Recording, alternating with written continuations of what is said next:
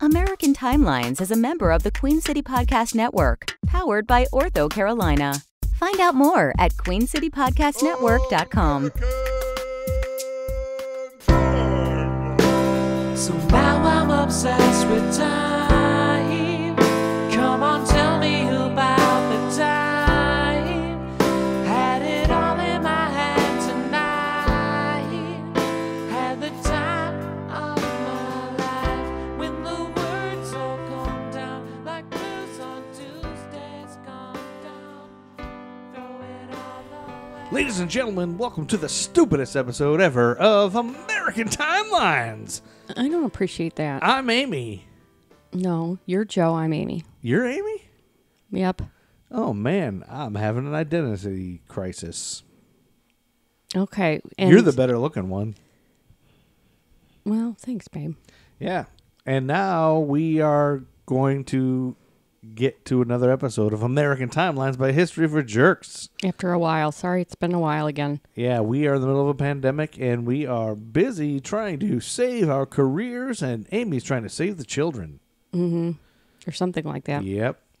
So, yeah, we're sporadic. We're going to try to get back to regular someday. We're going to finish out this season, and we left off with crazy things happening in the end of September of 1969. Right. We only have 3 more months left of 1969. Yes. Probably this episode and one more. Yeah. Because I think we're going to get through October and some of November. So, yeah. Buckle in. Buckle up. Here we go. All right. What's first? October 4th, 1969 was a Monday. Mm-hmm. I mean a Saturday. Okay. I get Mondays and Saturdays mixed up because they're both so much fun. Anyway. On that day, Diane Linkletter, the 21-year-old daughter of popular TV show host Art Linkletter, died after falling or jumping, jury's out, from a window of her 6th-floor apartment at the Shoreham Towers in West Hollywood. How old was she? 21. Oh. Diane had made regular appearances on her father's show during the 68-69 season. The elder Linkletter attributed the death to his daughter's use of hallucinogenic drugs, specifically LSD, he told reporters. It wasn't suicide because she wasn't herself. It was murder. She was murdered by the people who manufacture and sell LSD. Oh, boy. He clarified in an interview with the LA Times that Diane was already somewhat emotional and dramatic, that she had confided in him that she had experimented with LSD 5 months earlier and had a bad experience, and that she had apparently taken the drug again hours before calling a friend and her brother to say that she was terrified.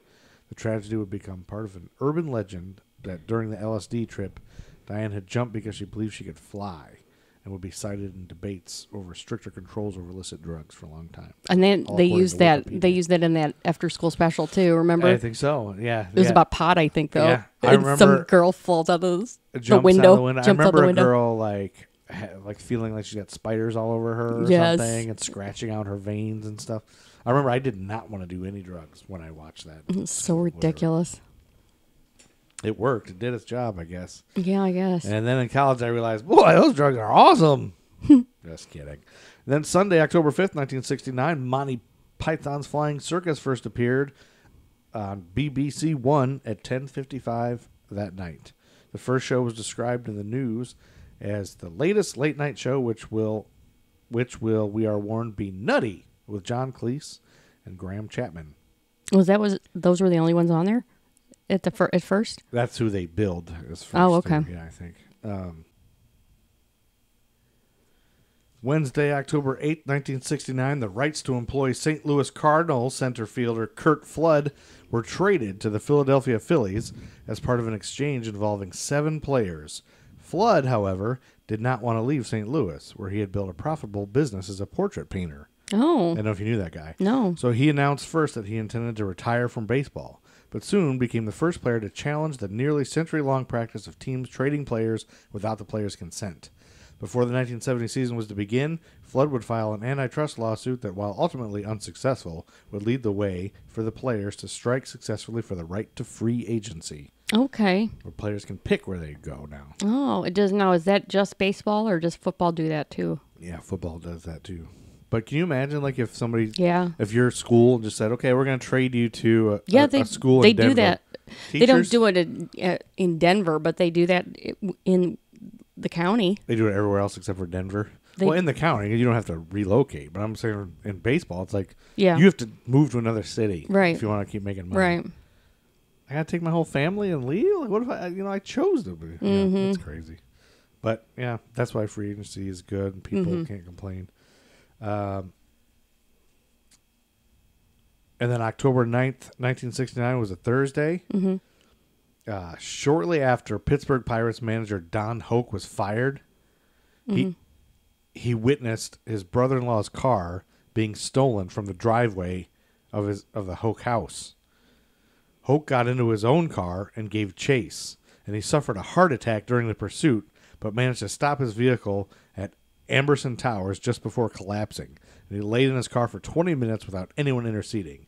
A doctor who claims he had been driving behind Hoke at the time eventually got out of his own car and performed cardiac massage, which I didn't know was a thing, before an ambulance transported Hoke to the hospital. However, despite efforts to save his life, Hoke died 10 minutes after arrival. Jill Corey would claim for decades that her husband had died of a broken heart because the Pirates had passed him over. Aw. Yep, so he ran out and had a heart attack. Yep. Well, isn't that something? Isn't that crazy? Yeah, I got fired and then I had a heart attack after somebody was stealing my car.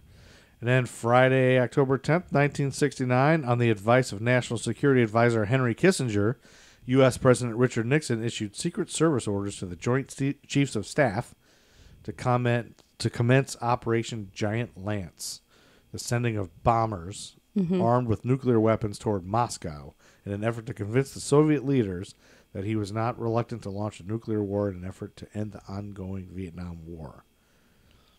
A squadron of 18 B-52 bombers, each carrying nuclear bombs, would be sent out on October 27th. The mission was so secretive, a historian would write in 2008, after the orders had been declassified, that even senior military officers following the orders were not informed of its true purpose.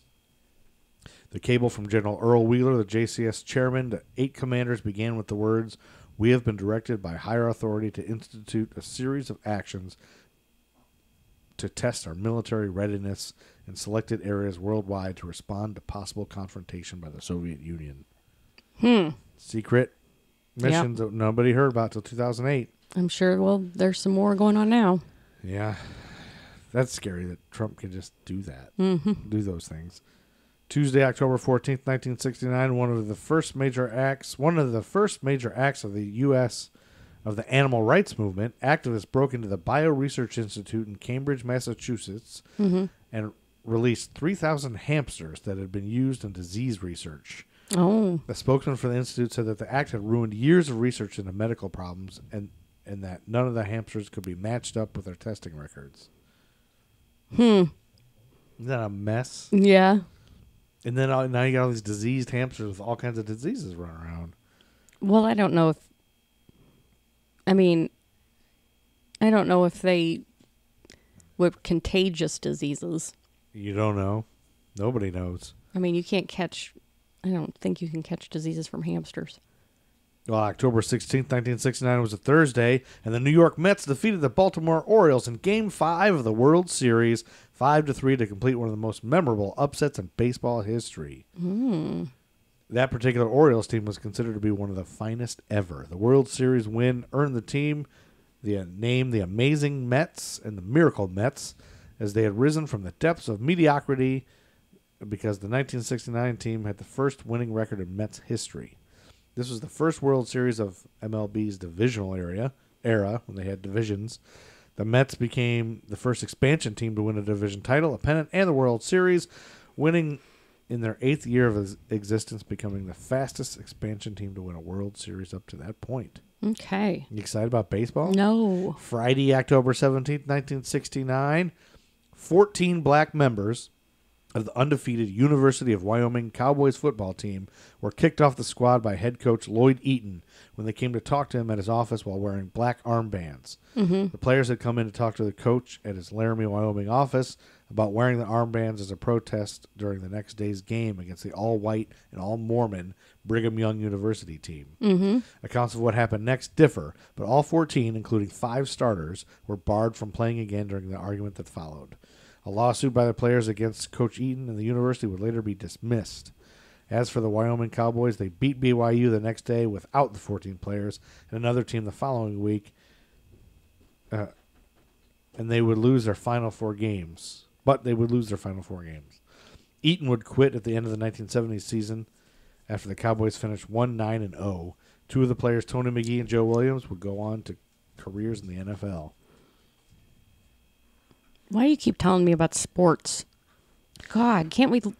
I mean, that's the thing. Like, black players wanted to stand up, and they got, that's a thing. That's true. Like, that's a big thing. Like, if that happened today, uproar would be They tried insane. to protest peacefully, and they get they got let go. crucified. So it's like, I mean, I didn't know that happened until I read it. I was like, geez, I didn't know that happened. That's just open a door in our podcast and just slam the door shut. Yeah, really.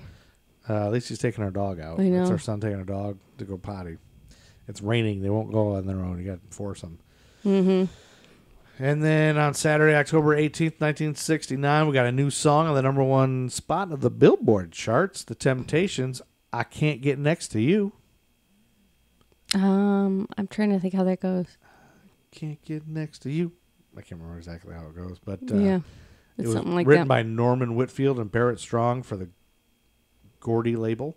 The single was the second of the Temptations' 4 #1 hits on the U.S. pop charts and was also one of the best-selling singles the group released.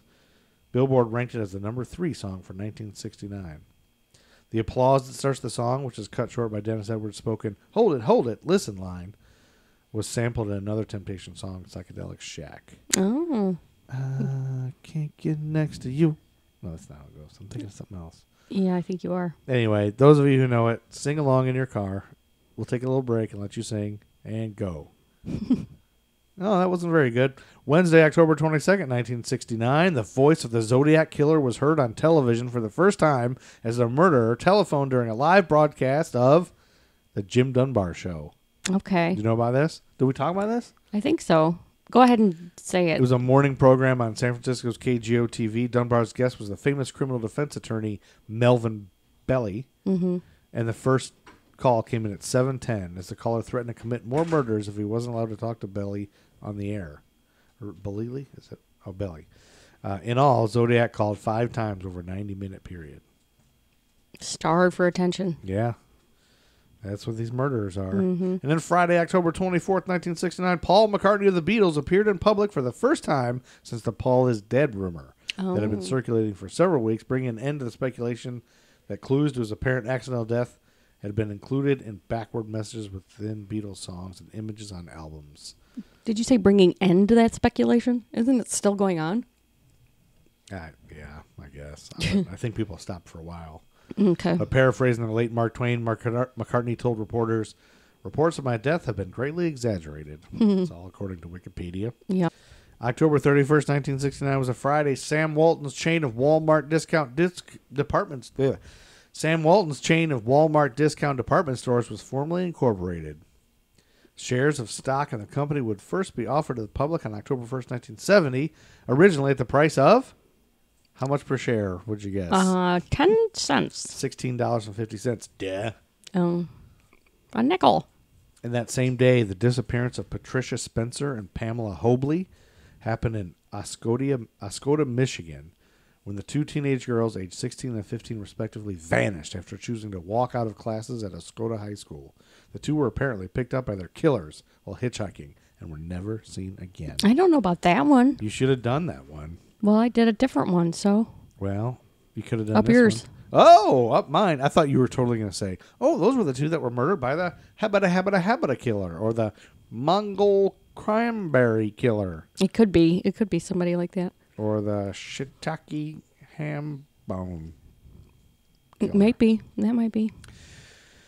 Well, that brings us to Saturday, November 1st, 1969, when Elvis Presley takes over the #1 spot on the Billboard charts with Suspicious Minds. We can't go on together with suspicious minds.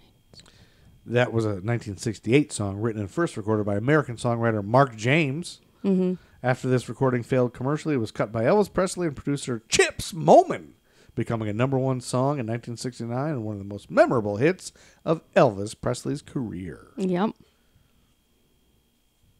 And that same day, TWA Flight 85 landed safely at Rome's Fiumicino Airport at 5:07 in the morning local time, 18 hours after it had been hijacked during a scheduled flight between two California cities.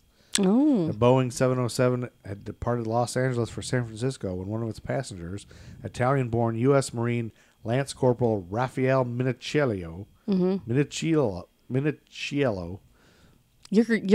Italian language is just rolling off your tongue. entered the cockpit with a carbine rifle and directed the 6-member crew to travel eastward. With the crew held at gunpoint, Flight 85 had made stops in Denver, New York, Bangor, Maine, and Shannon, Ireland before Minichiello landed in Rome and was transported out of the Italian capital by the chief of Rome's police, Pietro Giuli. Minichiello then escaped into the Italian countryside, then made his way back to the city. Hours later, the native of Italy was captured by Roman police, I assume it should say, who found him shivering in his underwear near the ancient Appian Way. Italian courts declined a request to extradite Minichiello and convicted him on a firearms charge, for which he served 18 months in prison. What? That's all? Afterward, he remained in Italy. So he hijacked a plane and he only got 18 months? Took it all the way across the country and then over into another country. But what I don't understand is if it was only going from San Francisco to Los Angeles to San Francisco, how would it have enough gas? Well, they had said it stopped in Denver and then it stopped in... But while he's got people at gunpoint, he's like, refuel this plane. That's why I always wonder, why couldn't they stop when they're stopping for gas? Why couldn't somebody... Somebody hey, he's got us at gunpoint. Yeah. Something. I don't know. Maybe they were too scared or they didn't... it was the 60s, so airports and airplanes were, I think, a lot different. Yeah, probably. Monday, November 3rd, 1969... U.S. President Richard Nixon addressed the nation on television and radio at 9:30 p.m. Washington time to announce his plans to end American involvement in the Vietnam War. Which was a lie. He gave his reasons for rejecting immediately removing all troops, framing that option as the first defeat in our nation's history that would result in a collapse of confidence in American leadership. Instead, he talked about a plan to gradually remove them and replace them with South Vietnamese forces. And he had some comment about he described the people who would support his plan as the great silent majority of my fellow Americans, in contrast to the vocal minority, which you always hear Trump repeat. Yep. Like he repeats that like Nixon. Nixon was his hero. Yeah. And then Wednesday, November 5th, 1969, 3 American prisoners of war walked into a South Vietnamese militia outpost near Tam Khai a week after they had been freed from captivity by the Viet Cong. The 3, all from southeastern United States, had walked for a week through the jungle after being set free. Oh, can you imagine? No. Nope. Walking a week through the jungle? Yeah. At gunpoint, probably? After you were a prisoner of war? Yeah. Yeah. Oy. Friday, November 7th, 1969, was the same day that Led Zeppelin had their one top 10 hit in the U.S. You know they've only had one top 10 hit, Led Zeppelin? Really? And it was on this day, and it was Whole Lotta Love. Yeah. Which remained on the Billboard charts for 15 weeks and peaked at number 4. It's a good song. Did you know that they stole it? I know there's another version. It was based off a 1962 Muddy Waters song called You Need Love. Oh, really? Yeah, written by the great Willie Dixon. The band sued in 1985 and courts ruled in favor of Dixon. And, if you hear it, it's obvious it was a ripoff. But actually, Jimmy Page, the guitar riff that Jimmy Page did was different, but Robert Plant was like, hey, he had that riff. It was so awesome. We're on a houseboat. We were playing, you know, and I had to come up with something. So, I sang that song, and he was like. So that riff isn't in that original one? No, I don't think it's a little different, but the words are exactly the same. I'm going to play it a little bit.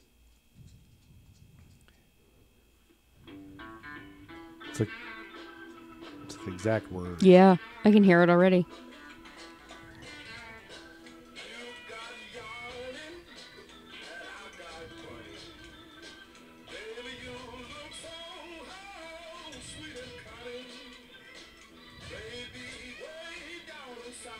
Oh, yeah. Yeah, it's like the exact same words. Yep. Anyway, yeah, and I had no idea that was kind of stolen. But that same day, you have something to tell us about, right? November 7th, 1969? Yes. Yes, I am going to talk about the murder of Sister Cathy Cesnick. Oh, wait a minute. This sounds familiar. Did we watch a We did. The show? Keepers. Oh, it was a show called The Keepers on Netflix. You remember that? Netflix? Yeah, I think so. I definitely remember this one. the nuns. I thought this was when we started watching Forensic Files. No, we were watching this first, I think. Ugh. I can't believe you got me hooked on some of those for a while. Yeah. I don't know why I watched this. I hate murders. Anyway. Go ahead. Go ahead. Yep, go ahead with your awful murder.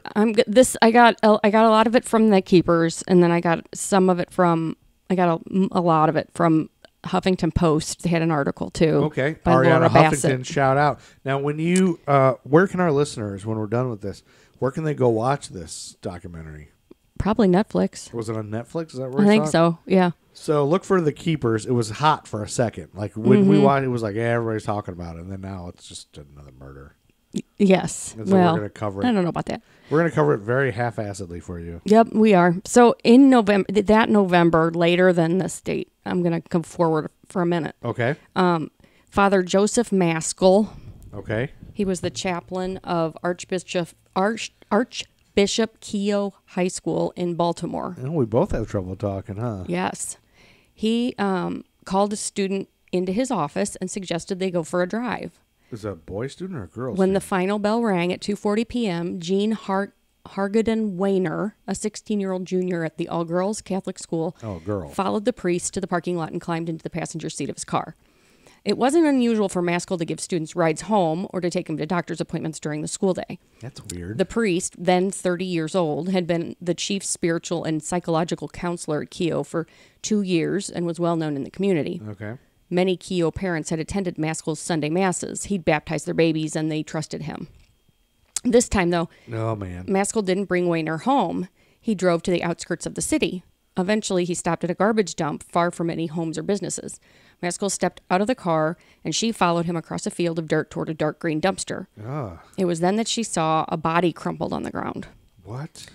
The week prior, Sister Cathy Cesnick, a popular young nun who taught English and drama at Keogh, had vanished while on a Friday night shopping trip. People from all over Baltimore County helped the police comb local parks and wooded areas for any sign of her. Weiner immediately recognized the lifeless body as her teacher. It was her? That's what she recognized. That's what she says.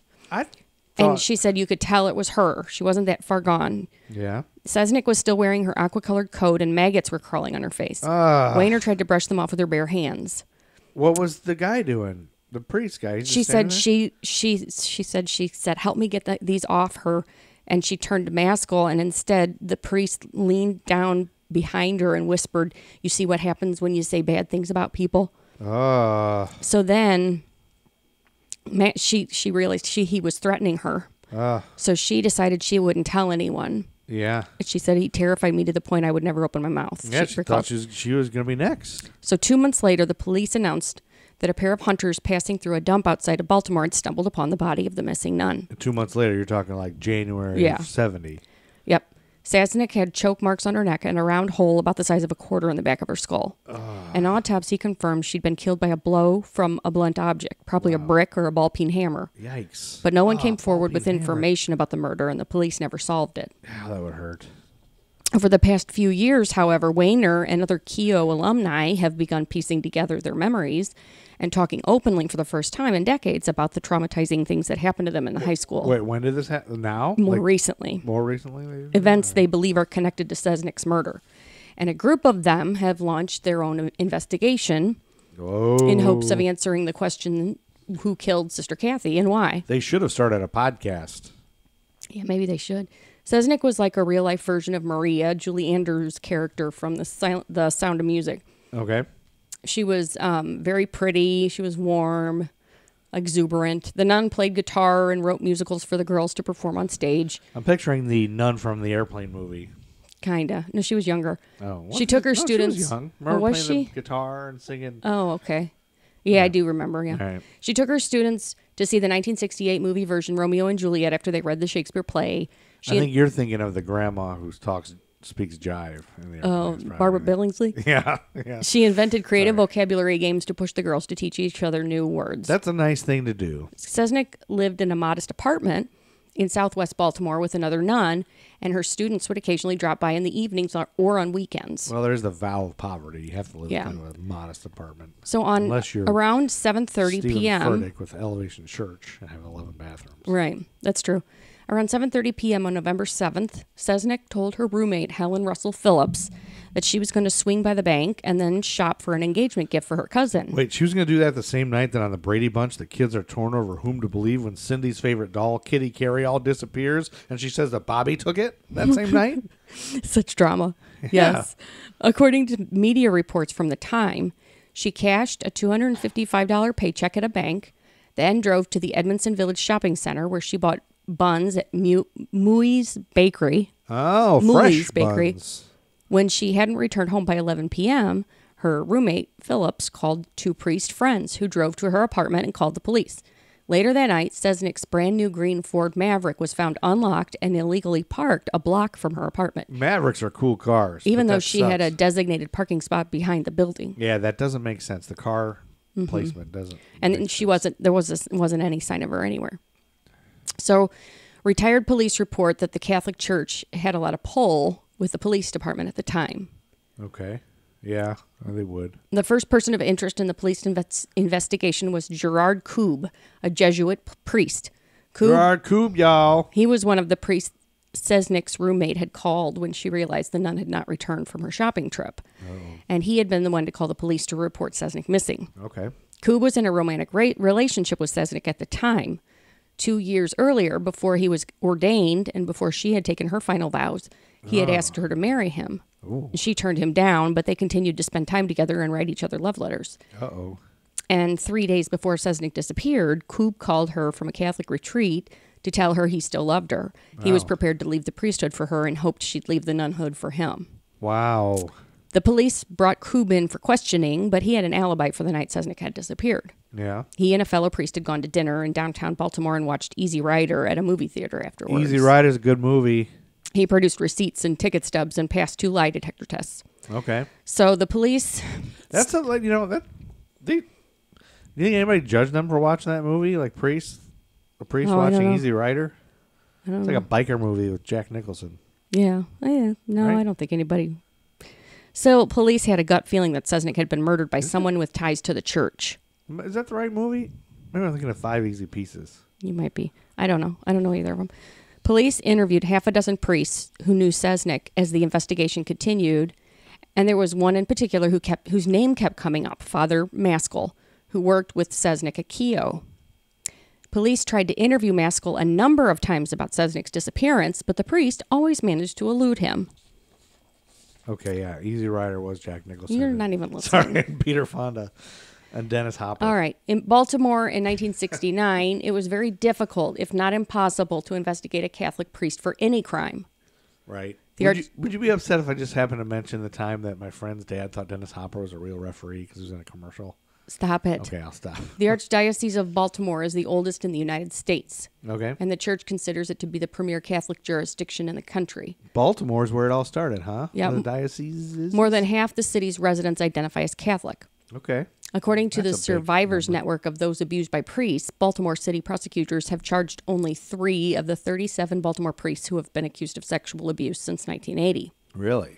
Just Only 2 of those 3. priests were convicted, and one of those convictions was overturned in 2005. Yikes, that's terrible. Yes. Yeah, there's a podcast, a local podcast about the Charlotte, I think it's Diocese or basically, whatever. Yeah, who have been accused, and it's on it's WFAE. I can't remember Really? the name of it, but it's I haven't listened to it, but But Maskell in particular was a difficult target. okay. At the time, he served as the chaplain for the Baltimore County Police, the Maryland State Police, and the Maryland National Guard. Okay. Maskell kept a police scanner and loaded handgun in his car, drank beer with the officers at a local dive bar, and often went on ride-alongs with his police friends at night to respond to petty crimes or catch teenagers making out in their cars. Yeah. Investigators felt pressure from superiors to leave the priest and other members of the clergy be. Yep, let them do whatever they want. The case remained cold for 2 decades. Then, in 1994, 2 women came forward with bombshell accusations against Maskell that tied him to the young nun's murder. At this point, he's 6. Yeah, he's in his 60s, I think. 60s. Identified in court documents at the time only as Jane Doe and Jane Roe, the women accused Maskell of raping them when they were students at Keogh. The women filed a civil lawsuit against Maskell, the Archdiocese of Baltimore, the School Sisters of Notre Dame who ran Keogh, and a Baltimore gynecologist named Dr. Christian Richter, seeking $40 million in damages. The women were too afraid of Maskell and his old police friends to use their real names back then, but Maskell died in 2001, and Jane Doe and Jane Roe are finally ready to speak out publicly. Oh. Their names are Jean Weiner and Teresa Lancaster. Weiner, who claimed Maskell had taken her to see Cesnick's body before it was discovered by hunters, provided details about the body that were known only to investigators at the time, according to the newspaper. Yeah, I believe her. Investigators were initially skeptical of her claim that Cesnick had maggots on her face because maggots are usually not present in cold November temperatures, but an autopsy showed there were in fact maggots on Cesnick's throat, a detail that had not been made public. Huh. Weiner said that for decades she'd buried most of her memories of what went on at Keogh. Gosh, can you imagine trying to live your life with that trauma? She started to remember sexual abuse in bits and pieces beginning in 1992. Oh, no. Although Lancaster had always remembered most of the abuse that occurred at Keogh, she too had managed to repress some of the details until her mother died in 1993. Survivors sometimes misremember details of traumatizing events, but Lancaster and Weiner's accounts are corroborated by court records and interviews with 8 other Keogh students. 8 others, 4 of whom claim they were abused by Maskell, and another 4 who say they were able to fend off his advances. How terrible. What a terrible world. And yeah, so Keogh was a traditional Catholic school where students were required to wear knee-length plaid skirts and shirts buttoned all the way up to their necks, but it was hardly immune to the 1960s counterculture. Former Keogh students said that in Maskell's office in a nearby rectory where he lived, the priest offered the girls a relaxed, open-minded environment where they could talk freely about sex and drugs, drink alcohol, smoke cigarettes on his sofa, and ask for help dealing with their traditional Catholic parents. Maskell was a charismatic young man in his late 20s when he started at Keogh as chaplain in 1967, 2 years after it opened. He also, and I said that, he served as a psychological counselor. Former Keogh students said Maskell's used his charms, psychology training, and moral authority to first disarm the young girls and then to manipulate them into sexual relationships. He targeted struggling or badly behaved students. Yeah, because they're untrustworthy, right? Mm-hmm. Lancaster said when she was a junior in 1970, she went to Maskell's office to talk to him about some problems at home because her parents had found marijuana in a joint in her bag or something. Oh, there's nothing wrong with marijuana. She said it was the middle of the day, and Maskell invited her into his office and shut the door behind her. He then proceeded to strip her clothes off and forced her to sit on his lap naked. He told her he was touching her in a godly manner. And so, Jeez. Other girls, often the girls didn't realize they were being raped and assaulted until months or years later. So Lancaster even believed for a short time she was in a romantic relationship with the priest. So that's gross.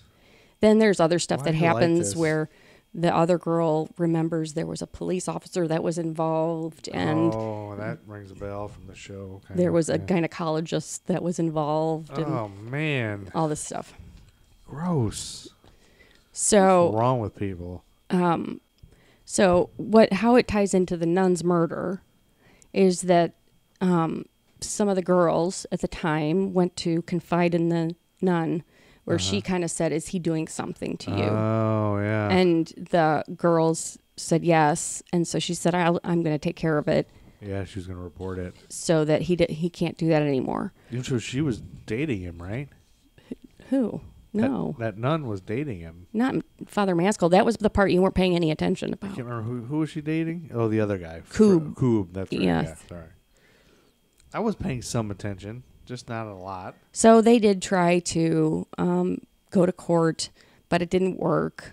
The Catholic Church said false memories aren't a thing, and let's see. But the police did investigate Maskell for rape and murder. The search for evidence came up empty until a Baltimore gravedigger named William Story called police with a tip. Story, the groundskeeper at Holy Cross Cemetery, said Maskell had ordered him to dig a 12 by 12 foot hole in the graveyard in 1991 so the priest could bury a truckload of confidential files in it. The gravedigger produced a hand-drawn map indicating the location of the documents. Oh. In August of 1994, the police exhumed the boxes, which were mostly filled with psychological evaluations of Keough students Maskell had counseled. This informant said at least one of the boxes also contained nude pictures of underage girls, which would have been enough evidence to arrest Maskell for possession of child pornography. Oh, man. But those pictures never made it into the evidence room. The detectives say they inexplicably vanished after the graveyard dig. And the newspaper reported only that Maskell's buried boxes contained psychological tests, evaluations, and canceled checks. Judge Kaplan, who presided over the civil trial, says the photos were never submitted as evidence and that he has never heard of them. So they just disappeared. Yeah. As police continued to search for evidence, Maskell proved just as slippery and well-connected as he had in 1969.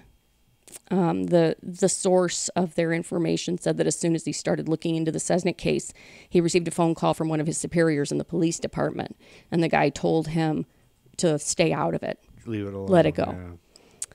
Yeah. Before police had a chance to question Maskell in 1994, he checked himself into a residential treatment facility, claiming he needed help coping with the stress and anxiety the case had caused him.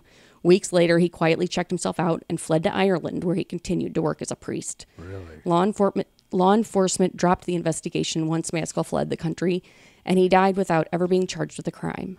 Magnus had died years earlier in 1988. That was the other priest that abused the girls with Maskell. Jeez. And Richter died in 2006. Man, those guys are in hell. Yeah. That's terrible. Sorry. That is not good. Those aren't good things to do. No. Well, and when you're a trusted figure like that. That's what it is. Those are the ones that seem to be the worst. It's like you're in this place that no matter what, you're untouchable and nobody would ever believe And it. it's not that all priests are pedophiles. It's Right. that pedophiles become priests because that's an easy way to access people. Yeah, get people to trust you and do whatever. Mm-hmm. Yeah. Or teachers, probably, or Yeah, but teachers police, maybe. Teachers or, don't really go into people's homes and stuff, and Yeah, they probably used get to. alone time with kids. And in the 60s, they probably did, though. But I yeah, don't know. priests, you're right. That is the only place where you're trusted.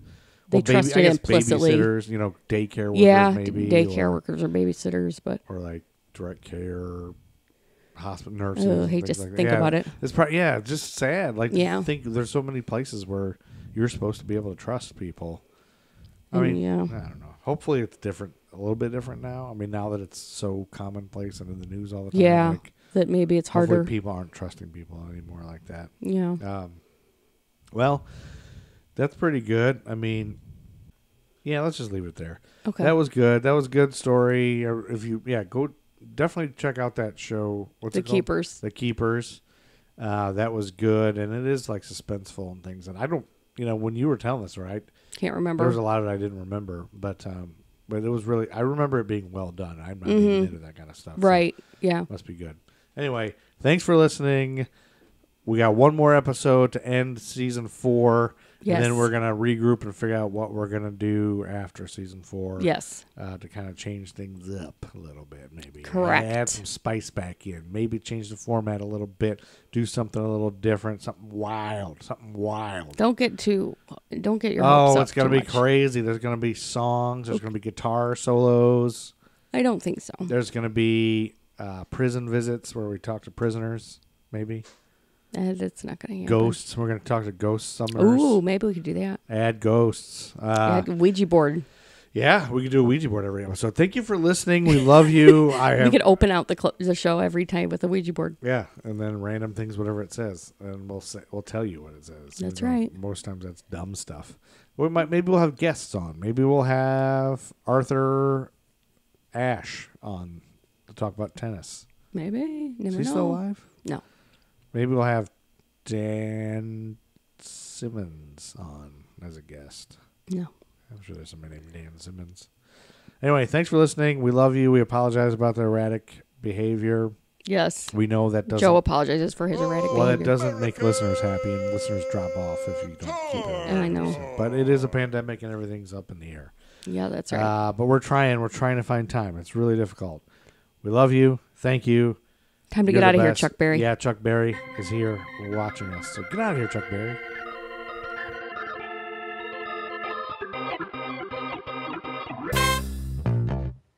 We're so tired of hearing about the 6 days. I said we're so tired of hearing about the 6 days. When you were all along the watchtower, kissing the sky, well, I was barely a glimmer in my young daddy's eye. I said that we're so tired of hearing about the 6 days. One more time, I said we're so tired of hearing about the 6 days. Well, make me shut my mouth now. And asking Alice what's his tempting town. Now you're stealing coffee morning for the president's ball. Well, we're so tired of hearing about the 6 days. American Timelines is a member of the Queen City Podcast Network, powered by Ortho Carolina. Find out more at queencitypodcastnetwork.com. Thank you. Love you. Dave want pork.